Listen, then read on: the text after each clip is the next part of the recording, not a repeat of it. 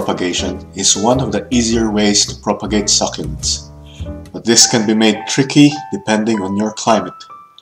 Hopefully, after watching this, you'll have much better success with propagating from leaf cuttings.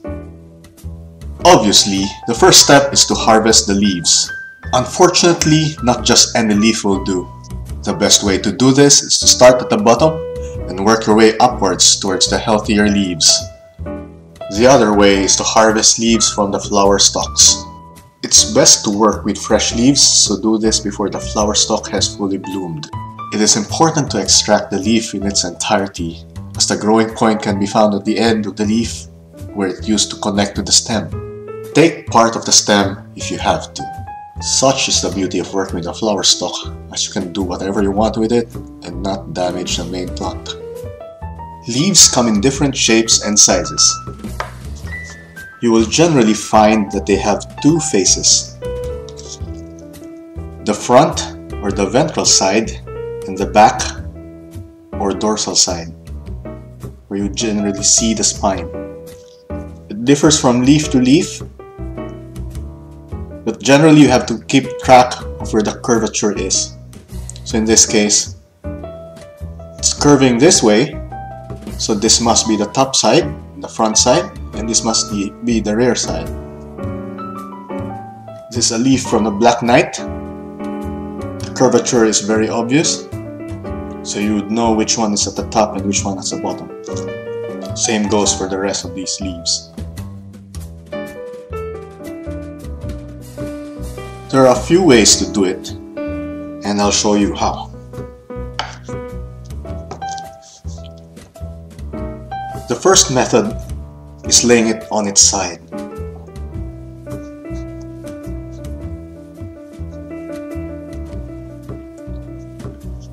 So you just stick it on the soil to keep it upright, with the edge or the tip of the leaf above the soil. Some people like keeping the meristem above the ground. Some prefer it half buried. I prefer it above the ground. The next position is facing up. So if you remember where the face is, this is the face and this is the back. So I'm just going to lay it in the soil like so.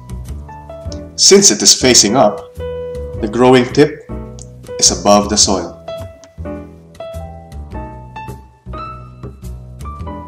The third method is facing down. This is similar to the previous position, but only the growing tip is touching the soil.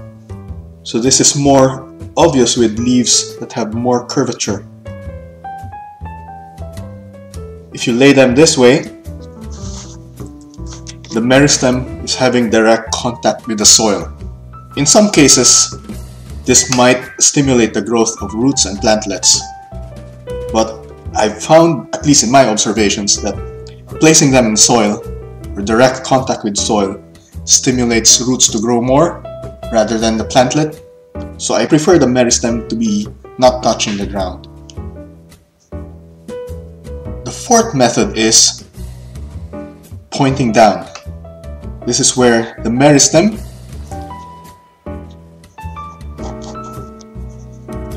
is buried on the soil like so. Maybe people do it to save space. Maybe they have success with it. But again, my observations, and I'm not sure if it's universal to all of them, but as long as it's buried, it has no exposure to light, then roots tend to grow rather than plantlets. So I tend not to do this thing. My preference is to either start them laying on their back or on their side, and once the plantlet grows, you just stick it more under the soil.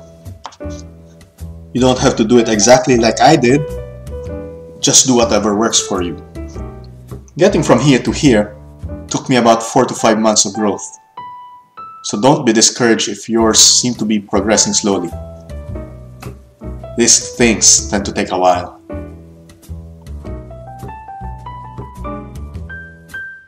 The whole process is lengthy in terms of time, so let's break it down into phases.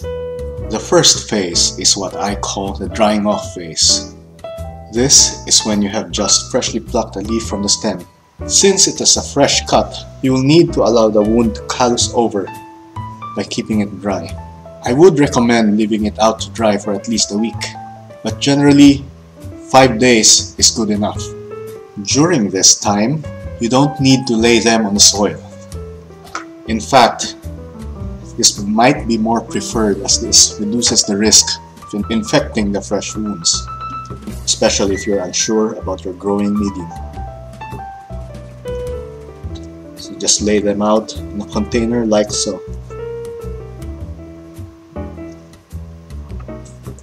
So in my case, I would just keep all of my leaves in a container, away from soil, in bright shade, until they start sprouting. The second phase, as you may have guessed, is marked by initial sprouting. In this phase, you will start seeing some tiny growth coming out from the end of the leaf.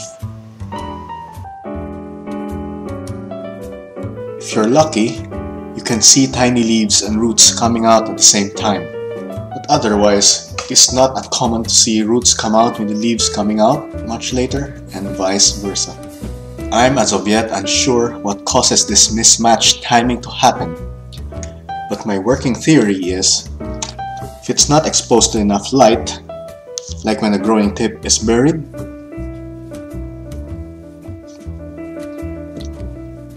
this stimulates the roots to grow, but then again, your experience might vary. During this time, you will want to start misting the soil to keep it moist, but not drenched. Do your misting every time the soil is looking dry. You will not want them to be too wet, as this may cause rotting. You don't have to worry about missing a misting session or two, as the new growth can still pull water and various nutrients from the parent leaf. In fact, I often just not bother misting them until much later in the process when the root system has developed even more. As with the previous phase, keep your cuttings in bright shade, away from direct sunlight, as direct contact will quickly dry them out, if not fry off the delicate growth. This is also when I prefer to lay them on the soil. I simply scratch a hole in the surface for the roots to go in and lay them in there.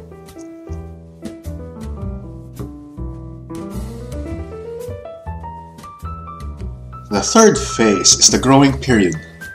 This ranks high among the slowest phases, if not being the slowest phase in the whole process. Again, you will want to keep them in bright shade, as the new growth is still quite delicate. You can still be quite relaxed with your misting, as they still have enough to pull from the parent leaf. The fourth phase is when the parent leaf starts drying out. If this whole time you were thinking of when to start panicking, this is a good time. Since the parent leaf is about to get depleted, this is when you have to be more vigilant about keeping their moisture level up. To make things easier, I transfer them to another container, so I can heavily mist the whole thing without worrying about overwatering the younger cuttings. Here's a sample container with dried out parents. As you can see, these two here are already established and are thriving. On the other hand, these two black knights are struggling. I seem to have already lost the battle with one of them.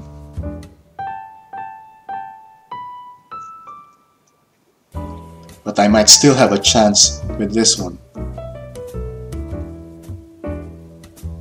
There are many ways of managing the moisture, and that might be a topic of another video. Suffice to say, if you lag behind enough, you will lose the battle. So you have to make sure that you are on top of things. The fifth phase is what I would like to call graduation. This is what you have been doing all this hard work for. The plantlet is finally established and it's no longer dependent on a parent leaf. it has developed its root system and is ready to move out of the nursery. You could transfer it into a new pot on its own.